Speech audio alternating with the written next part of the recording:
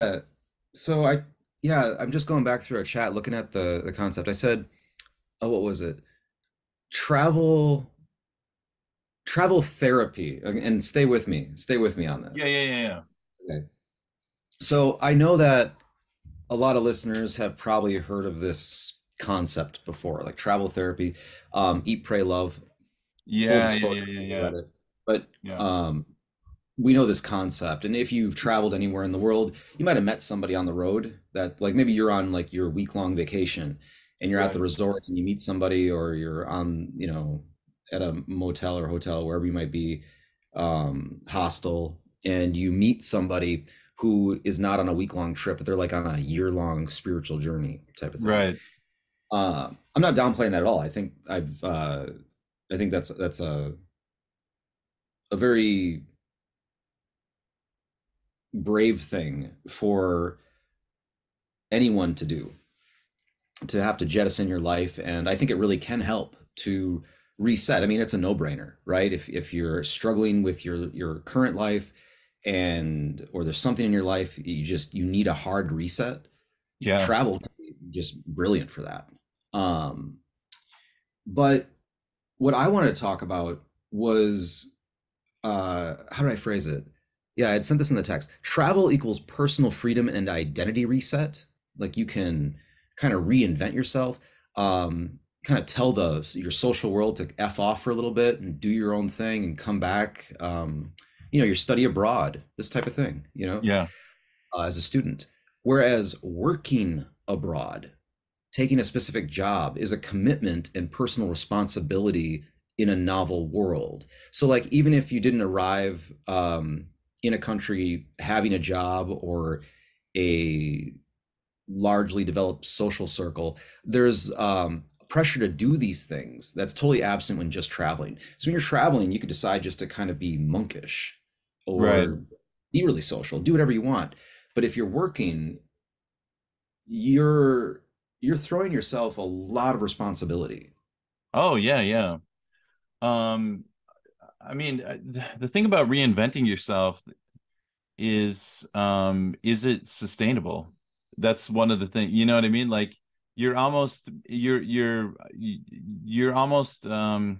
don't want to say playing a role, but you're kind of like I'm going to be the traveler guy or the traveler girl for the next year. I'm going to force myself to be open-minded. I'm going to, everything is water off of a duck's back. It's I know what you're saying. Um and it can be life changing because of the experience that you have, and I keep going back to the book you mentioned, Eat Pray Love. I've never actually read the book. I feel like I know the cliff notes of it. um but my understanding is she just kind of went back to her life again, and wrote about that experience. But has she ever paid a bill, a rent bill, or has Yeah. she, you know what I mean? Like it's Or had it, her visa dependent upon, like, waking up at 6 a.m. to go right. to. So yeah, I think that's kind of what I wanted to say. I think, yeah, again, I don't want to discredit that type of effort. I just think it's more passive, because Yeah. it can be, I think travel as therapy can be very beneficial if you can benefit from having a flexible and open schedule. Hmm. And what I mean by flexible and open, I mean is, like, you wake up, you can decide where you want to go, where you want to eat, whatever. I'm talking solo travel. That'd be the ultimate example. Like, you have Yeah. no responsibility to anybody but yourself. You wake up, like, am I happy today?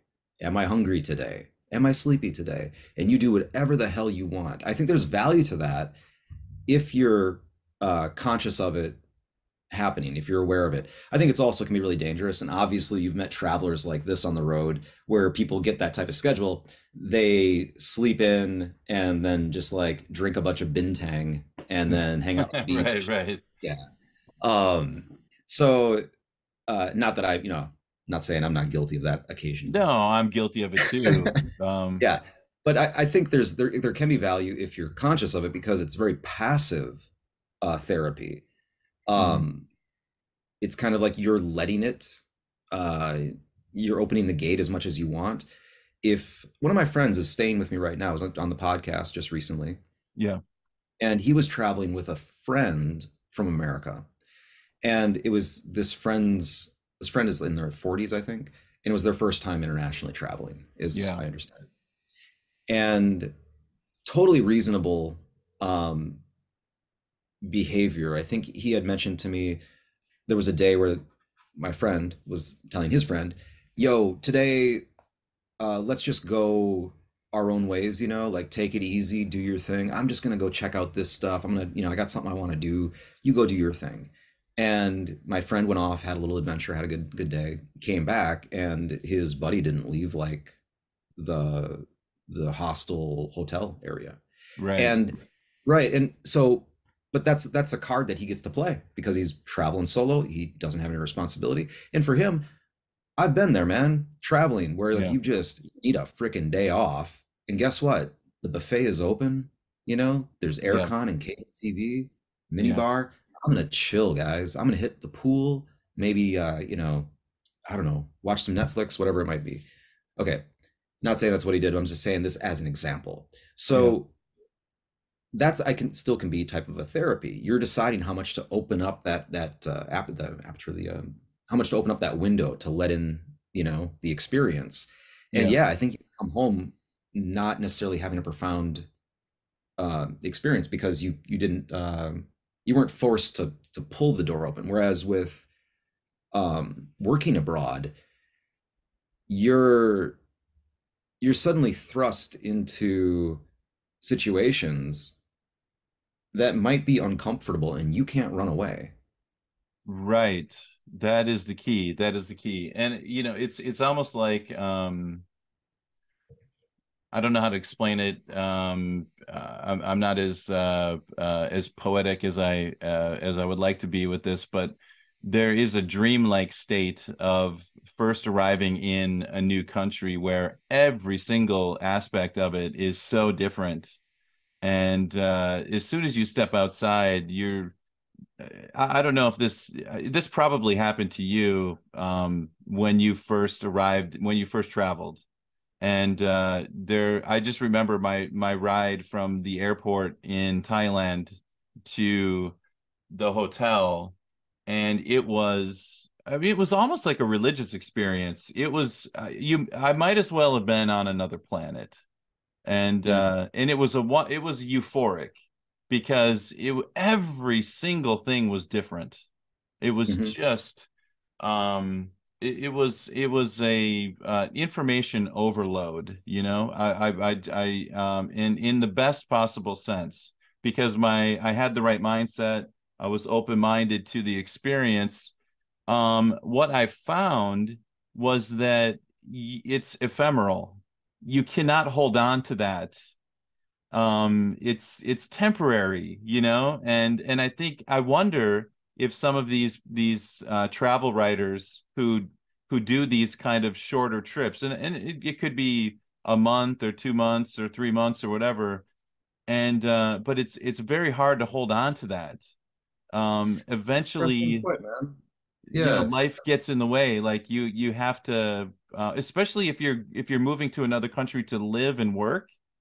It's yeah. the grind. You eventually have to get a job and go to work and navigate relationships with other people, and that is and it becomes normal, Hmm.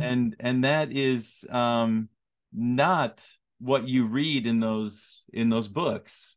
Everything is magical and everything is fantastical, and I do think that we have to draw a distinction between those two. Is that what you're talking about in a way? Yeah, and I think I can elaborate easily on this. So, Hmm. and also bringing it back to the experience of being in Korea specifically and choosing employment or starting a business or doing something.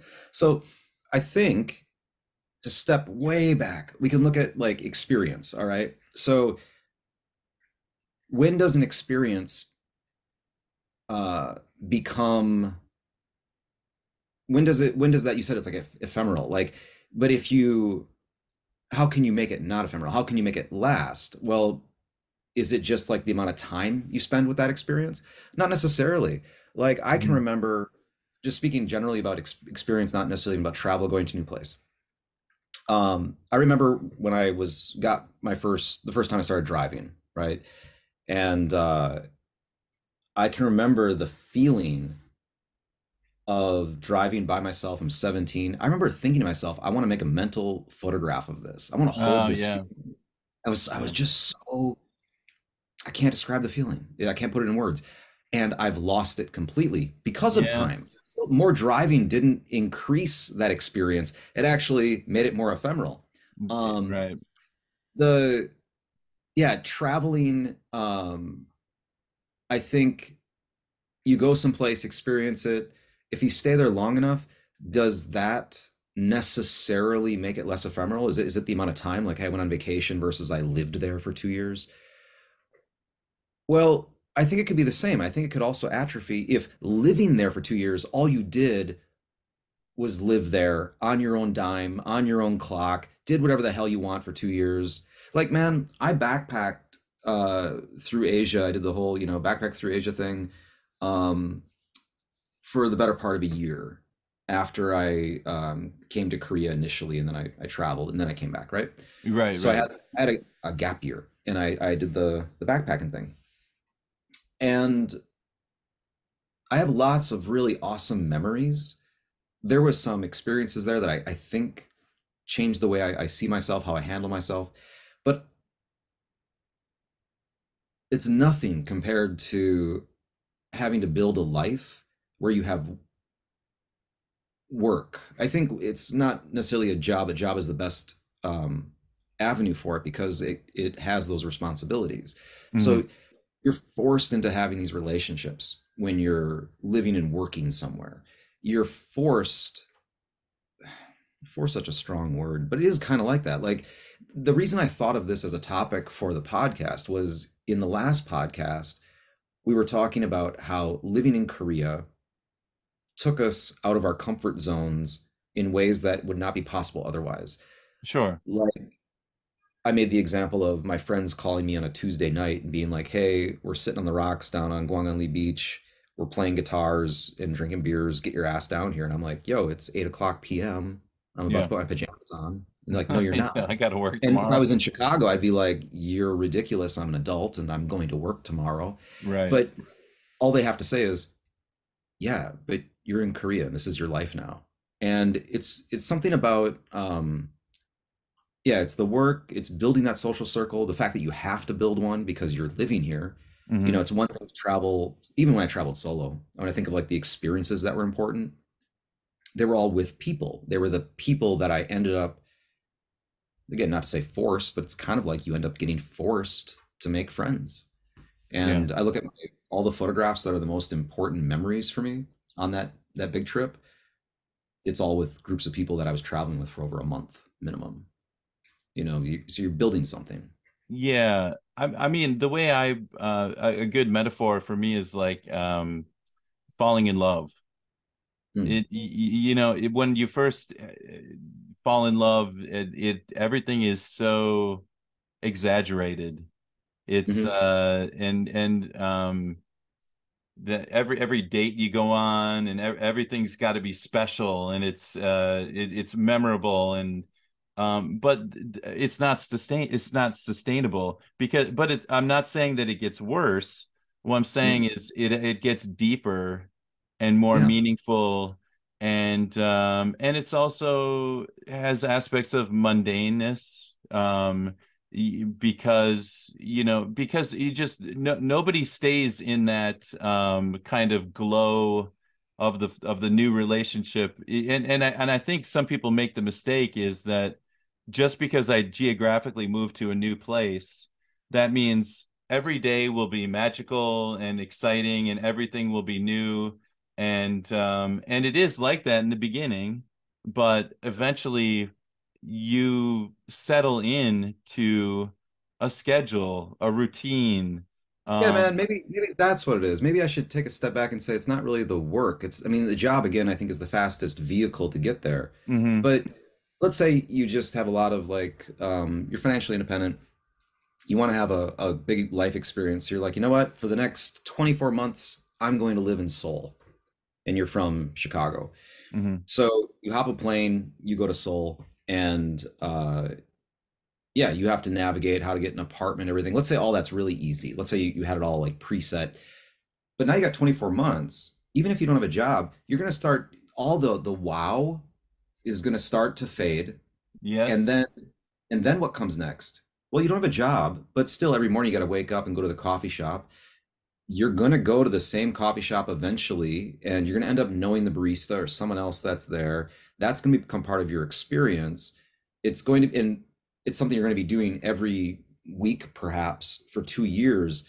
That's a lot different than backpacking and being on the fly and moving around and just constantly having the wow, wow, wow, wow as you're bouncing from place to place. Yeah. Uh, yeah, so I think no matter what, if you're spending a certain amount of time in digging in. So maybe this is what it is. Maybe it's like you if you're traveling for a long period of time, you can still be caught with those kind of ephemeral experiences that might be a little more shallow because you're just popping from place to place. And again, I don't want to say shallow. They're not. There's nothing. It's different type of experience Yeah. found as well, but it's that fleeting thing. It's like, oh, that memory of that thing. Is it really going to have as much of an impact on the way you see things? I think it does. If you're like my friend who's staying with me right now, he's been to like he's on an epic trip. He went to Nepal, India, Sri Lanka, Thailand, Japan, Taiwan. Yeah. Yeah, he's been all over in this period of time, and I'm sure he would tell you, and I would absolutely believe, being able to flip the switch and just keep it moving. It keeps it fresh. It keeps these ideas, challenges you daily to physical challenges. Little things like where to get something to eat or use the bathroom become like an issue. Or how do I get from A to B? Everything. What do I do here? What do I experience? It's really stimulating, and I think that can have a big impact. But what I was trying to say with this message in the chat for this topic is that there's an equally valid and perhaps quite different um, experience that can impact the way you see world, the way you interact with the world, your personality, your values. That comes from digging into one place and not Yes. moving, even if it's a 2-year trip. Like if you're moving every week or every 2 weeks, even versus just staying there for 2 months. I think that really One of the can. ways that I look at it is like you're skimming off the surface in a way, and the surface might have the most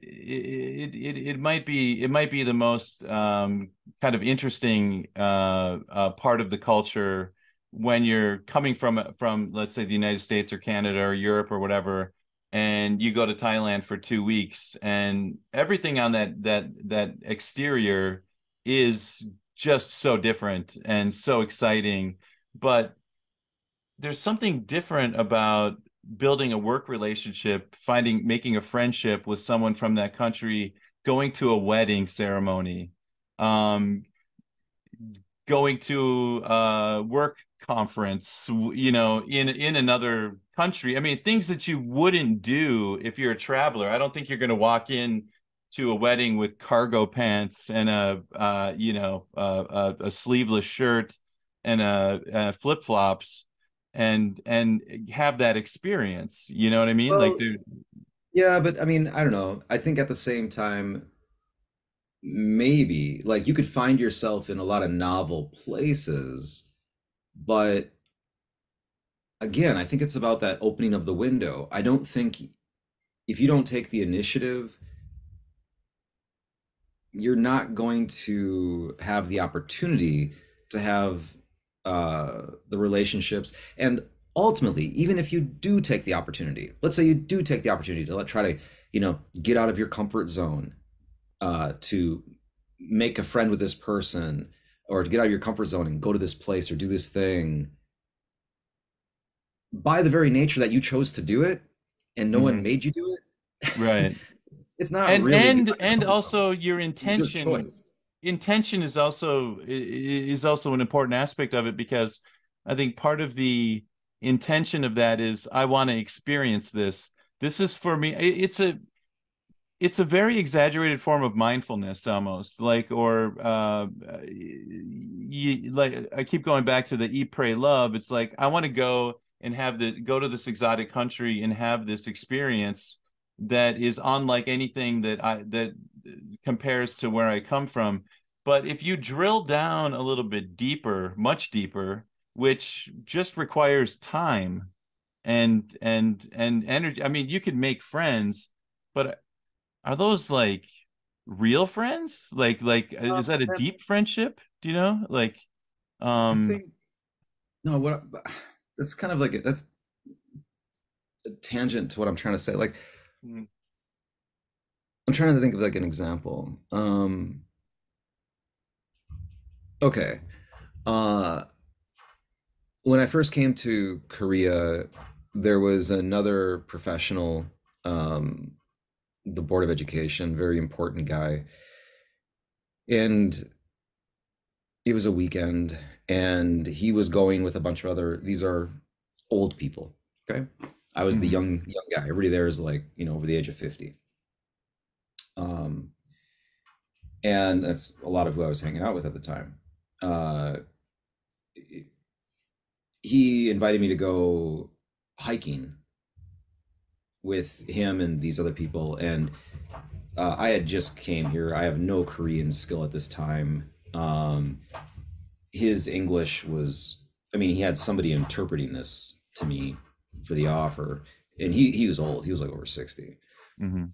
Very kind, but I didn't want to go at all. And that's not even like, even if it was like, Ryan, you gotta push your comforts. That is not the choice I would make. I'd be like, you know what? I'm gonna choose something else. There's plenty of other Right, things I could do to challenge myself. This isn't the one. This right. sounds boring, dumb, like uncomfortable, not a growing experience. I don't want to do this crap. So it's something that I definitely wouldn't have chosen, even if my goal was to broaden my horizons or something like this. But because of who he was, because I respected him, because I needed to know him, and because I just arrived and this would be a chance to like be around all these people that I need to know, I had to say yes. Like on the spot, I was like, yeah, of course. So then I go on this trip, and that experience for myself, not like, I mean, it was a beautiful trip. I remember seeing, it was in the autumn, these giant black birds. I think they were crows, just flying in like this, around this ridge, and it's like a bowl of autumn colors, and these black birds soaring. Beautiful hike, just beautiful. Um, I didn't like the food. I remember that, but fine, doesn't matter, right? Yeah, yeah, yeah. The overall like physical experience, yeah, I like hiking around. It's fun, but I learned something about myself on that trip. I learned how to be comfortable around groups of people that we don't share a common language. I had Okay, I see what you're this, but saying. never like this before. I learned it's okay to just not talk for a while. Yeah. I these are things that were not part of my MO before. Um, I learned how to be polite, and be appreciative when you can't use the language you want to use.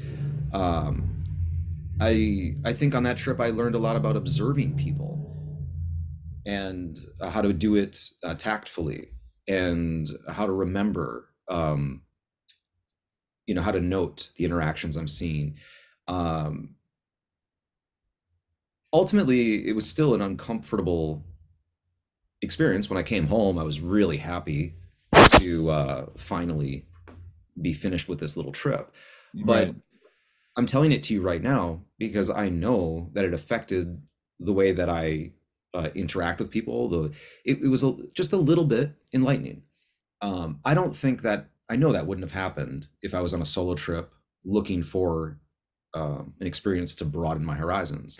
It just Okay. wouldn't have, even if it came up, I would have shot it down. I see what you mean. I see what you mean. When you're, yeah, when you're It's a doing lack of choice. a trip, let's say across Southeast Asia for 6 months or whatever, how likely are you to reconcile with discomfort?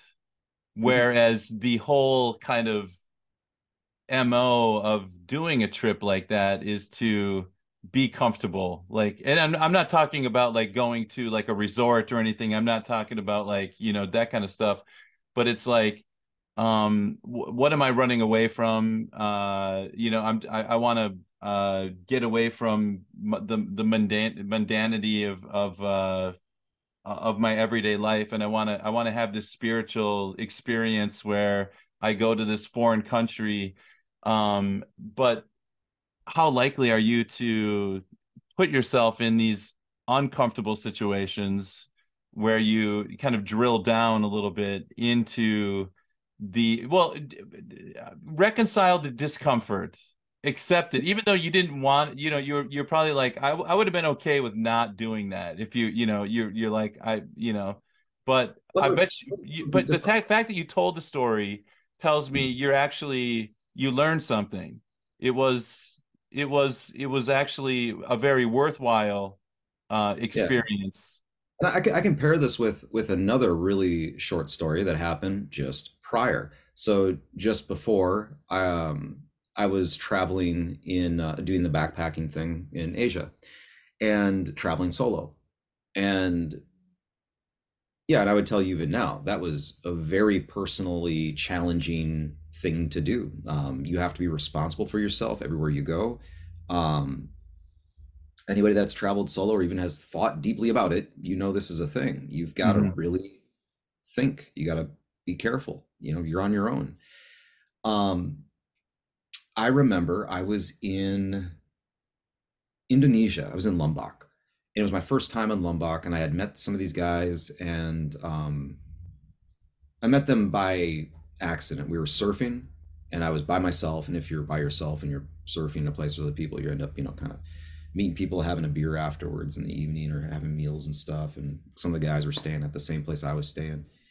And one night, I got invited. They said, "Hey, man, do you want to come with us? We're renting a like a 4-wheel drive truck, and we're gonna drive up to the volcano." And I said, "I'll think about it." Right? And in my Yeah. mind, I knew absolutely I don't want to do this. They're gonna wake up early. I don't want to do this. I don't want to be around people. Like I don't want to be trapped in a car for it's like 4 or 5 hours or something. No way. It sounds horrible, right? Okay. For me, that wasn't didn't even seem like a personal challenge I wanted to take. I didn't see any value in it. What would I get from that? Nothing. Yeah. Okay, same trip. Shortly thereafter, maybe a month or two after, I go over to Java and I was in Yogyakarta, and there's this very famous temple Borobudur, and I wanted to see it, and I wanted to have the experience of seeing it by myself. So I went out and I found a guy with I don't know why I didn't rent my own motorcycle. It's kind of funny. I went and found a guy who had a motorcycle on the street somewhere, and I paid him I paid him a ton of money. I gave him like $20 on the spot. I said, "I'll give you $20 now. I'll give you $20 if you pick me up at 4 a.m. Here's where I'm staying in my hotel."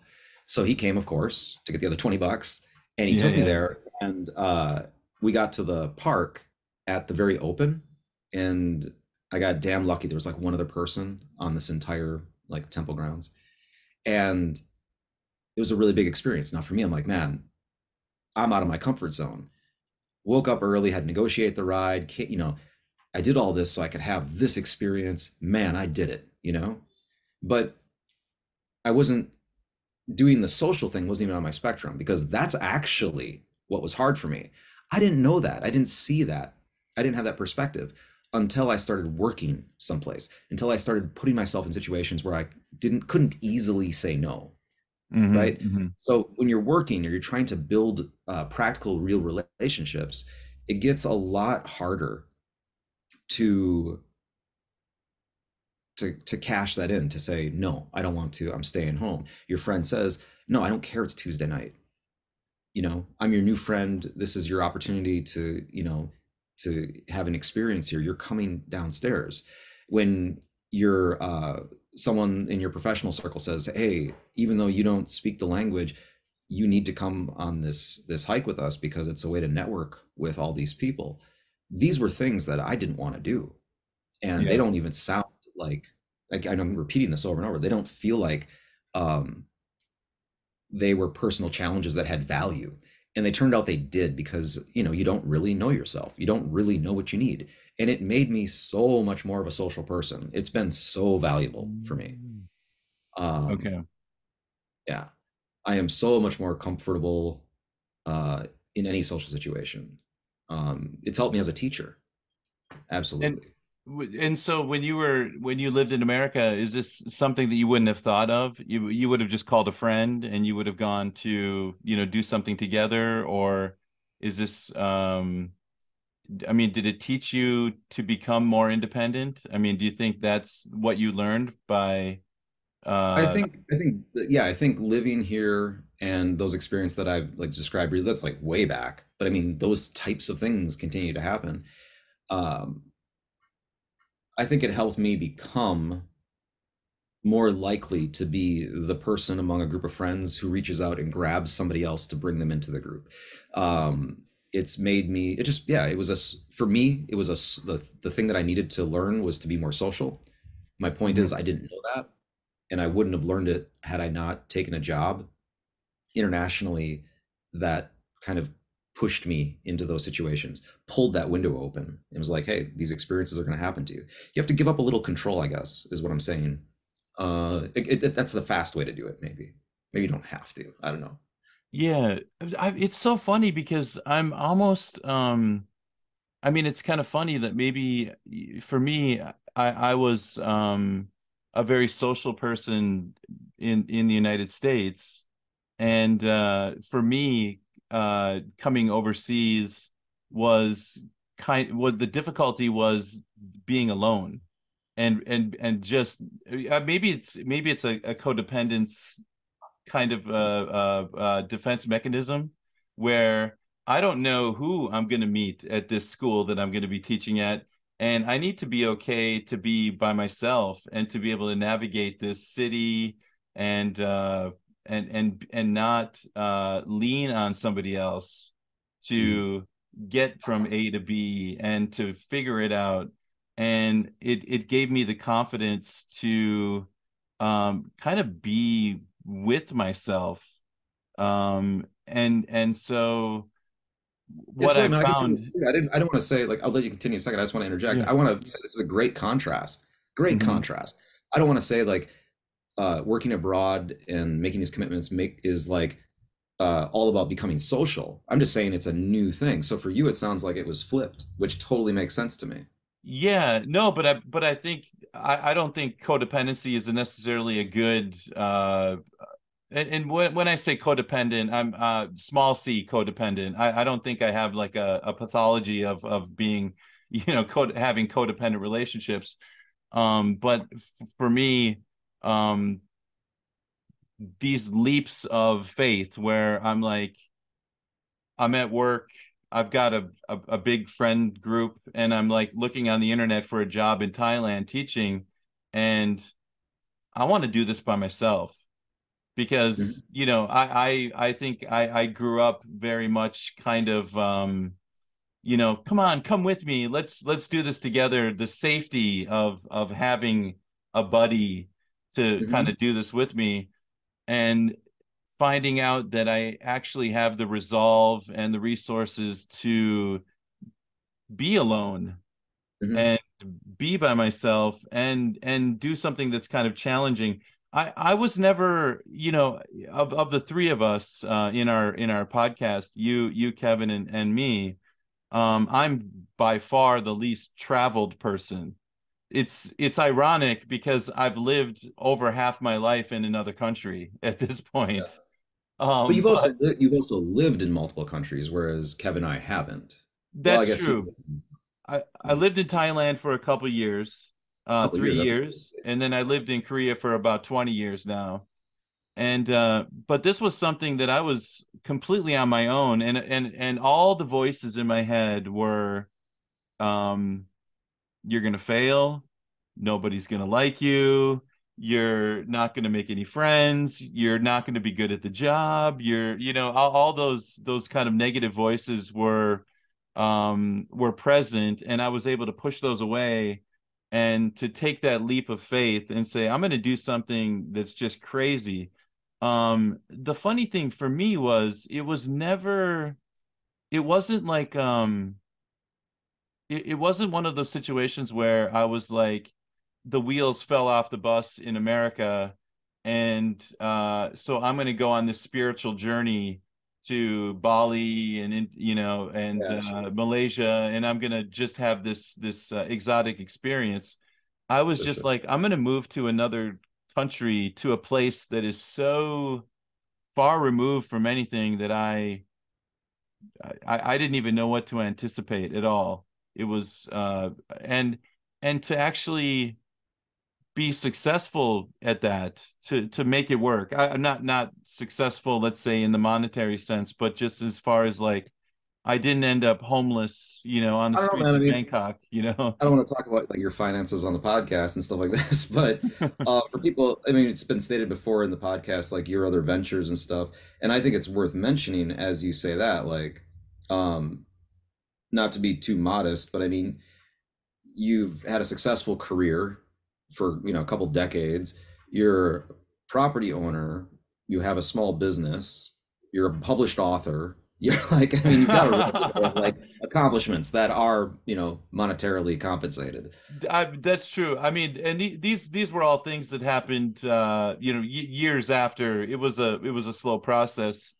Mhm. But um, But it might have been, I mean, I don't want to say too much, but maybe it's because you built up some confidence that you could get shit done. 100%, 100%. I actually kind of cringe at the idea, or wince at the idea of having not taken that leap. That was probably one of the most profound experiences of my life, was to say, I'm gonna do something crazy.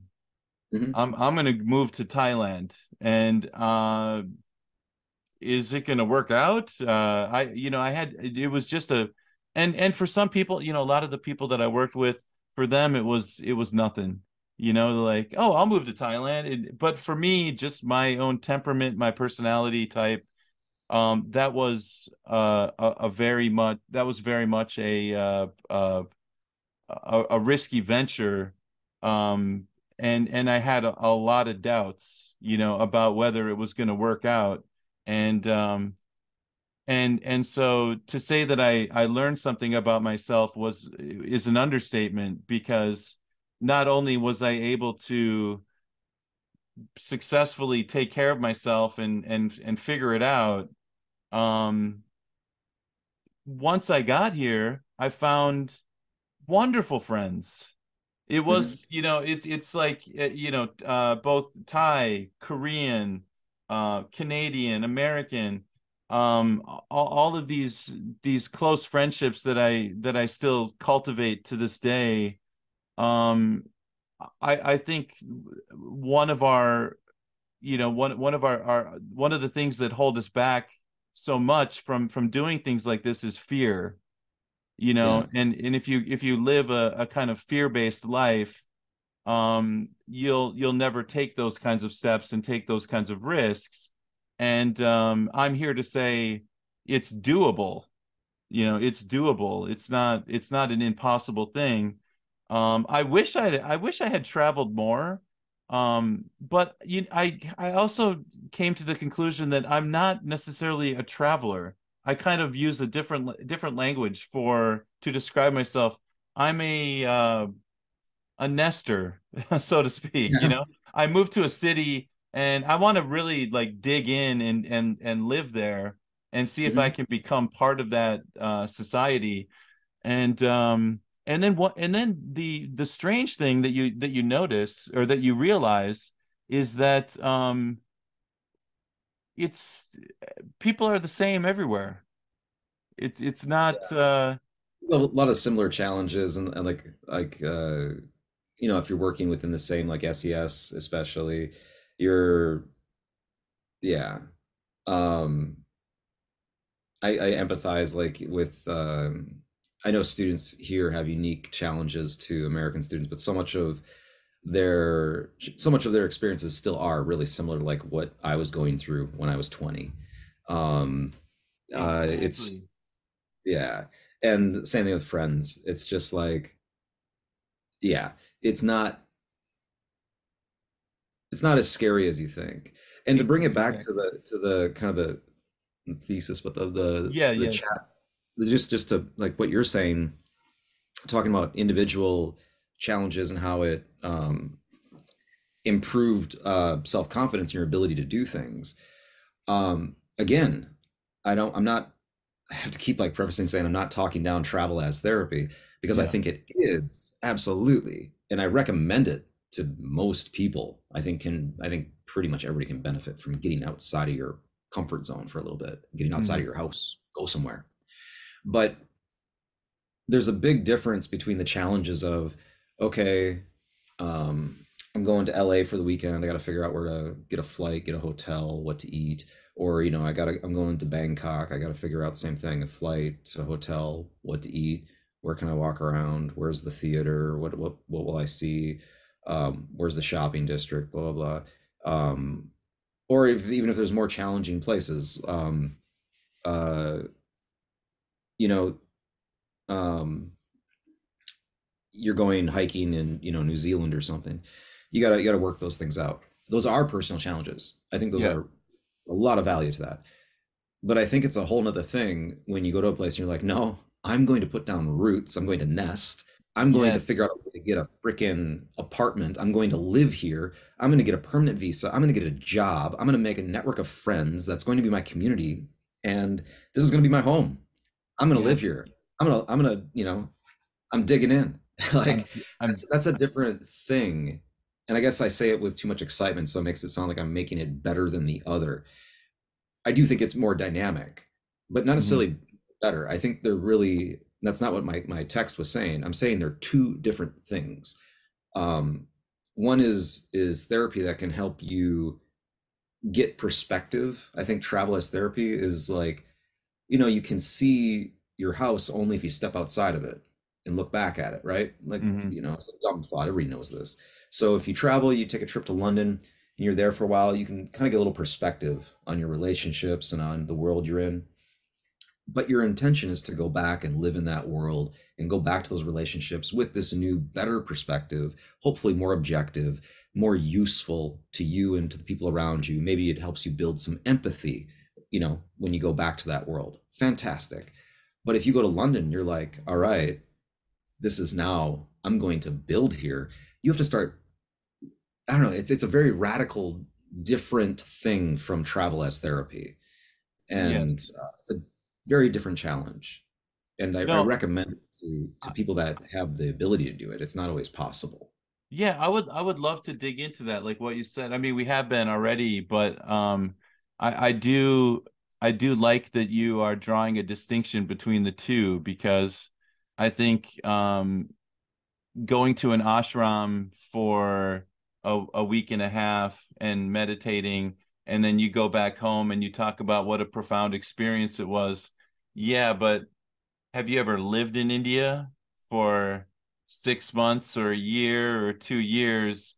That experience is going to be a very, very different experience than your, trip to the Taj Mahal and Yeah, you saw right, the right. It thing and doesn't have to be about the job. It's about finding your place. And I still experience this all the time because I still travel. Every year I go somewhere, yeah, yeah, right? yeah. The last big trip I took was actually before COVID because it was during COVID, travel kind of ceased. But in this last year I took kind of a small trip. But the last trip I took, I would say it was a very important experience. I spent 2 months on the road. 1 month I was in Anuradhapura, northern Sri Lanka, Hmm. and I take classes in Vipassana. And this was a one of the standard like 10-week Asingoinka courses. Uh, so I my plan, what I did was I did the class, and then I volunteered for the next like 19 days to just help out with. There was another session that was going on at that time, so I helped with like cleaning and preparing some of the food. And so, and then the next month I blasted off to a friend's wedding in Bali, and then bummed around in Indonesia. So these experiences, well, the second month really wasn't. I mean, the wedding was awesome, reconnecting with friends and stuff, but as far as like challenging experience, that first month, okay, that was big. That's absolutely big. Oh yeah. Yeah. So you just mentioned like, meditating or something, and like it struck me like, yeah, man, that's my last trip.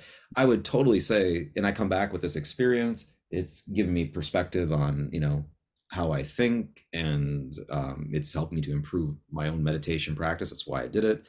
Um, the volunteering, the people I got to meet during that, very, very cool, big experience. But when I was there during that month, most of the people there that are staying long term like that, I was an oddball. Most people are doing like the 10-day class and then they're gone, or they're there for like half a year or longer. Ah, okay, There's, okay. yeah, there's, I mean, especially there, there's people that are there basically 24/7, like they're monks, and they're Yeah. guys my age. And these aren't, there's no like, how can I say this? There's Sri Lankan people, but there's also, you'll find other Westerners that have like not only the same language so you can communicate easily, but the same background culture, right? So I can understand, like, imagine there wasn't, but imagine there's like a guy there from Chicago that's like the analog of me. And what he's experiencing versus what I experienced, apples and oranges, man. Just like Yeah. Yeah. totally different. Well, let me ask you something. I mean, is what we're describing maybe more related to the people than it is the geography or the architecture? I mean, because that those are the What do you things mean? that you notice right away. It's just like, wow, this place looks so much different. One of the things that I noticed when I first went to Thailand, I was taking they picked me up in a van and drove me from the Don Muang apartment to my hotel, and I couldn't, the motorcycles, it looked like, okay, somebody's gonna die. Like this is madness. Like this can't be the way people really drive or ride on a highway or a freeway. But that's superficial stuff. Um, when you stay somewhere for a year or 2 years or 3 years, um, it's and I'll give you an example. I'm an English teacher. You're an English teacher. Something that you wouldn't know just by staying in Korea for a week or two is when a student is embarrassed, they'll smile, you know, and in the West, that you would say, "What are you smiling at?" Like you've missed 4 classes, you're gonna fail, and it's a cultural thing, right? Like when in Korea, when you're embarrassed, you smile, and we don't do that, and these are just things that you start to pick up on when you've spent a substantial amount of time in a culture, and you start to understand it on a much deeper, nuanced level. And those are things that you're just not going to pick up in. And let's be honest, when somebody spends 2 weeks in Bali or 2 weeks in Korea or 2 weeks in Thailand or whatever, they usually come back with a kind of ecstasy. Like it was so beautiful, the this and the that, and they never dug down and saw and I don't want to say ugliness, because there's the beauty and there's the ugliness and Yeah, there's the you I know think the listeners can get a picture of what you're trying to say. And yeah. I just wanted to emphasize that it's not necessarily about the time that you spend someplace, but the more time you do spend someplace, the more likely you are to dig in, but not Mhm. necessarily. You can That's spend true. a No, week Like you go to Mexico and just stay in Cancun at the resort for a year. True. I guess then you'd end up having experiences. You get to know like room service really well or something. I don't know. Right, yeah. But that would be your experience, right? Yeah. So you'd be experiencing, Cancun room service. But I'm saying that the thought was like if you are taking initiative to get a job or to build a business or to build a life and nest and put down those roots, um, you know, buy a couch. It's a challenge, like anything Or like find this. find Yeah, find a couch on the sidewalk, and yeah, like all that's a free these, one. yeah, all these things. It's I think there's a lot of value to it that isn't really talked about as much as when people, and it is, I think, therapeutic in a way. I think there it can be if you're approaching it consciously and with intention. It can be just as therapeutic as the idea of travel as therapy, which is such a common trope and a common idea especially in Western culture. Um, I think we need to make another book is what I'm saying. I think you got to write a new book, Jack. It's got to be like Eat, Pray, Love. I don't know what we call it. I'm not even Um, gonna try. eat, That's not yeah. Eat, pray, live. How about that? Something like that. I don't know. sure. Oh, actually, that's kind of good. That's Yeah, kind of cool. Yeah, the Eat, Pray, yeah. Love. It's like you were saying, like, initially falling in love, there's like this kind of superficial but like explosive, expansive feelings and stuff. Yeah. Um, but living, man. Just eat, pray, living. Yeah, that's Yeah, that's yeah. that's the title of the episode right there. Eat, pray, Eat, living. pray, live. That's the title of the episode. I mean, yeah, there is I do I'm gonna make a judgment call. I do think that living in another country for a substantial amount of time is more rewarding in the same way that, like, when you fall, dating someone for 3 weeks and then jumping, leapfrogging to another person, and just always, as soon as there that kind of crush, or whatever you want to call that, initial stages of falling in love, or falling in like, or whatever, there is something deeply rewarding about really immersing yourself into a culture. And I wish Kevin were here, because he's gone even deeper with the Yeah, language, language wise, um and the things that you learn um by even learning the language, and talking to people from that country in their native language. There is something profoundly satisfying about that, yeah, for some people. I'm not going to say all people across the board, but for those of us that have stayed here for 20 years, I mean, there's a reason we're still here. uh, yeah. I've got to. I gotta. Can we cut for one yeah, yeah, second? yeah. I'll edit this out. Yeah, no problem. I'll be right back, dude. No problem. I'll just hit pause. Okay, I just paused it. Now we're back on. We're recording. Yeah. So No I worries. kind of cut you off. Do you have a segue to bring it back? How do you do this? Yeah, yeah. So, I mean, we kind of cover. I mean, is there anything else you wanted to add about that we didn't that you didn't talk about?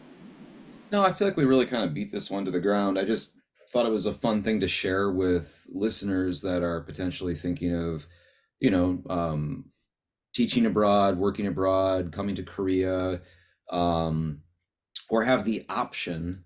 Um, it was kind of presented to me that way back, of, you know, coming just to check it out for a little bit Hmm. versus putting down, roots, so to speak, or taking on responsibility. If you have the chance, I really think it's if you if you're not in a situation where it's prohibitive, I really encourage you to go for it. Um, I look at all my friends that had opportunities to work here, even the ones that, uh, after having worked, left saying, "Oh, I didn't like the job. I didn't, what I maybe even they didn't enjoy being in the culture, whatever." I still think they benefited from it because Yeah, yeah. they got to have an experience of like, how to build something by yourself. Was your plan to stay here, um I mean, did you think you would still be here this many years later? Absolutely not. Absolutely Okay. not. No Yeah. way. Uh, no, no, no, no. I think right up until about 2017, 2018. Hmm. Yeah, just basically right before COVID. I think every time the contract that you and I work on and Kevin works on, we're all working at the same university. We're Yeah. on 2 year contracts. Every time that came around, I was always like, yeah, 2 more years and then it's time to transition. Yeah. But there was, I mean, we've talked in other episodes, but there's always circumstances that just kept this career and this situation intriguing. And then, as you, well, not as you, it depends on the work. Certainly, people don't like their jobs. I love teaching. So Yeah. I just Yeah. got, I found a job that the schedule works for me, the compensation works for me, and the actual physical job I love doing. So yeah, I never thought of myself, I never thought I'd become a teacher. I never Hmm. saw that. Oh Um, man, I don't know anyone that loves teaching as much as you. I mean, yeah, you and it became a really, perfect fit. yeah, yeah. It's hand in glove for you, for sure. Um, I just wrote down a couple of questions that are kind of related to the topic, and I'm just wondering, what would you say is like your most profound experience, like as a and I know this is this is not an easy question, maybe off the top of your head, but I'm just wondering, like, what is something that's so profound for you that you experienced just by virtue of coming to Korea and by living here? Profound. Mm.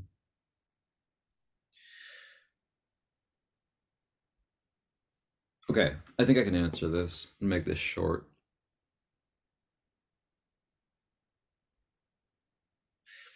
You'll hear a lot of people say or complain about how the place they live in has a lot of repetition. It doesn't matter where you are. You'll find everybody that lives anywhere says this about their hometown. Yep. Um, in America, like every strip mall looks the same. You go to, it doesn't matter if you're in Kansas City or if you're in Milwaukee, it's the same. Um, uh, my girlfriend's Korean, and she says this about Korea. I just got back from a big bike trip, and I was telling her how awesome Gunsan is. We started in Gunsan and biked up to Chunju, and then down to Daegu, and so we're in all these little villages and stuff.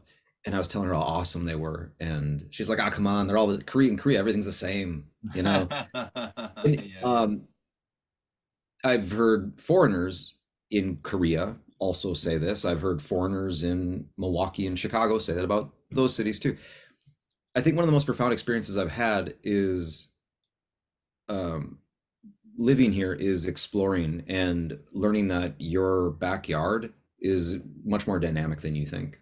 There is, Mm, and Seoul is a good place for that to happen because I think we had an episode about this already, but this could be the next topic if not. yeah. How, and we've talked about it, but never made an episode of it. One of the awesome things about Seoul is that there's just so much here. You could never possibly see the whole city. Like as soon as you do walk every street, you come back, it's going to be all different again. It's Hmm. just like any big city has this quality. But profound experience for me is um, just getting outside um, of routines and seeing that there's always something to experience, even in your backyard. Like, really fast example. 2015, I had a friend at coworker at the university, Yeah, and yeah. he's a biker. We like bicycles. I never gave a crap about a bicycle. I had a bicycle in Chicago. I barely used it. I used it just to commute sometimes, and I didn't enjoy it really. And he was into bikes, and he likes biking. He's telling me to bike. I'm like, you bike in Seoul? Are you nuts? Like, Right. yeah, this does not look like a good idea. Right? No, He's like, no, yeah. it's awesome. He finally convinces me to spend. He took me to the bike shop. I mean, that's how much he twisted my arm. I didn't go on my own. He took me to a bike shop.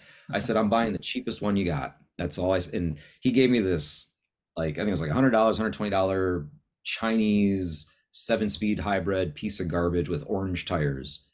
Oh, And shit. Mine's yeah, it was green all, and it has a basket, but yeah, this is probably the same model. And um, yeah, that was that experience after all this time. I think that was the most profound experience. We took a trip, no preparation or anything. He's like, let's go. I bought the bike like during the week, that weekend. We biked to Incheon.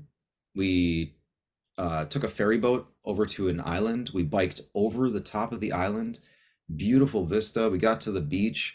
We cowboy camped in the sand. Yeah. Got eaten alive by mosquitoes. Um, but it was just amazing to me. It was like, wow, this was always here. I've been here for, you know, what was at that point like 8 years or something. I never knew this was. Like, how did I not know this? That's And I think, amazing. I thought you've been biking for, since you got here. oh no, no, That's no, it amazing. was late 2015 as well. Um, yeah, and then I just got a fever for it because the bike trails here are we've done episodes on it. Yeah, yeah, um, yeah. but my point is that I think wherever someone's living, I think it's easy to see patterns and forget that there's all these unique things around you. You don't have to be in Seoul. You can be in a little rural town in Wisconsin, Yeah. and yeah, just break out of your habits and um, try to visit another part of the village. I don't know. Yeah. Uh, no, no, that's a tough question, man. That's No, a no, tough no. It's a question. tough question. For me, like, the most profound experience is probably getting married and having a child and raising a kid in Korea. That Yeah, I would was think so. yeah, I mean that goes without saying almost, but it is fascinating to watch my daughter grow up basically Korean, a culturally Korean, and just how much I learned about the culture vicariously through her experience, just growing up here. And I guess, it sounds cliche, but just how big the world is, and yet how the the I don't know how to explain it, but just there's this kind of this is maybe more in the past, but just this idea that only Americans you know know how to raise children, or like in other countries they don't really care, just this nonsense kind of thing that, like, I mean, it's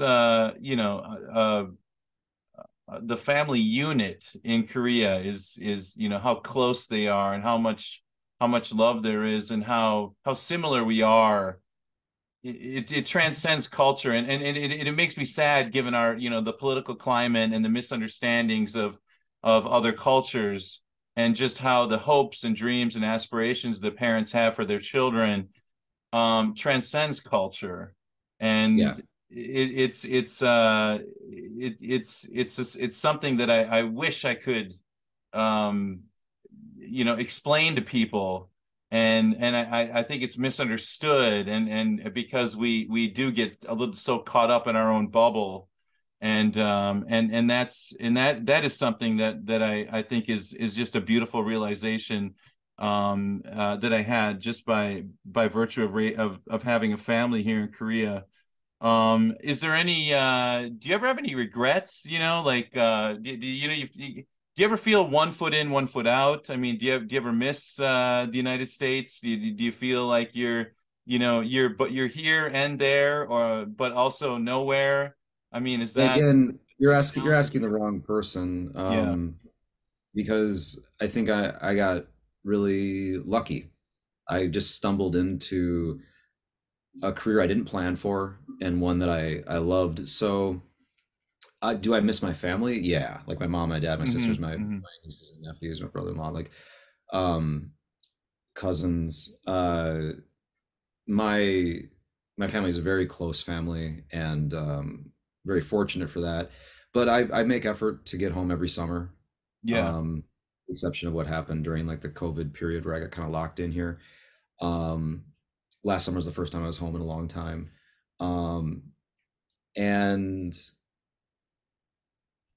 Yeah, I mean, I hate to say no because it's BS. Everybody has regrets, right, man? But no, Sure. I never really you know me, I worry a lot. That's my thing. But yeah, that's something I just never really worried about. I feel like there's a million ways to be happy, and yeah, this has just kind of always worked for me. Um, yeah, I don't know. I'm trying to think regret. Like, I mean, I have thought about the career that I left because I was just starting. Yeah. Uh, I'd probably have more money. That's But not a bad. Well, we were yeah, talking but about finance. We're doing yeah, okay. but We're if I look at yeah, that, if I yeah, look at that, the second I think that thought, I think about the work that I'm doing now versus them. And it's not that I dislike that work. I chose to do that. yeah.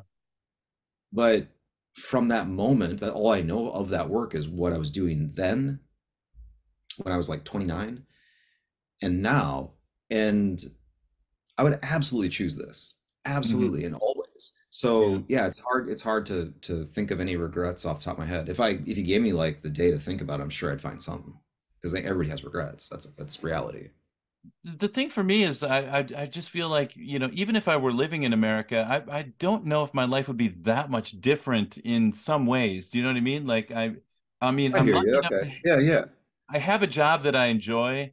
I have a wonderful life. I have a family. I mean, I am living the American dream. I may not happen to be on American soil, but in the same respect, I think um, Yeah, that some of the larger like global decisions and trajectories, they're kind of persistent. Yeah. yes, Yeah, okay. I exactly. can dig that. Yeah, yeah, That's a kind of a nice way to end the episode, like talking about the profound ways that we've changed, but also how going abroad, it's not going to completely like rip your soul apart, you know, like yeah. you still exist as you, you know. What I think to end the end of the episode, I think it's like a full circle, right? You come over, you get that culture shock, you settle in, and then all of a sudden you realize that you go, no, wherever I go, there I am, it's just like this is, um, again, I come back to it. I always say this. I go, I had to go to Korea to find the American dream. I'm using air quotes there, but it's like I Yeah, found my thing, and and for listeners, what Jack just said, like I had to come here to find the American dream. He's not the first guy I've heard say this. That's an oh, expat really? living career living. Yeah, man, I've heard this in other ways. I think it's a common concept. Like, because I think part of the American dream is like that self development, self discovery, Yes. independence, build your own thing, make your own world. And when you go abroad, as we've gone over in this episode, you kind of get forced into, hey, you got to make it because no Yeah, one's going to make it for you. Like you exactly. got to figure it out. You got to build it up yourself, and then it just starts like the example I made of you. Like it gives you that confidence to give this a go. Hey, I'm gonna, try this. I'm gonna try this. I'm gonna try this. Yeah, absolute, absolute. I Yeah. definitely feel. I feel the same. Yeah. I think that's a perfect place to end it. And I think, people who are on the fence or whatever thinking about it, listen to the episode. We're just a couple normal guys who found our niche, and it just happens to be in South Korea. But it's not always going to be right in your backyard. It's you gotta go look for it a little bit, but don't let fear rule the day, you know. Take a risk, go for it. It can pay off. So, Ryan, thanks for the chat today, man. That was great. Listeners out there, you can listen to the podcast on thesoulpatch.com. We got our own website. If you can give us a positive review in Apple Podcasts, or you can go to podchaser.com. Podchaser is another website where you can listen to the podcast and give us a mention, give us a positive review. That would really help us out. So we'll see you at the next episode. Thanks, everybody. Bye bye.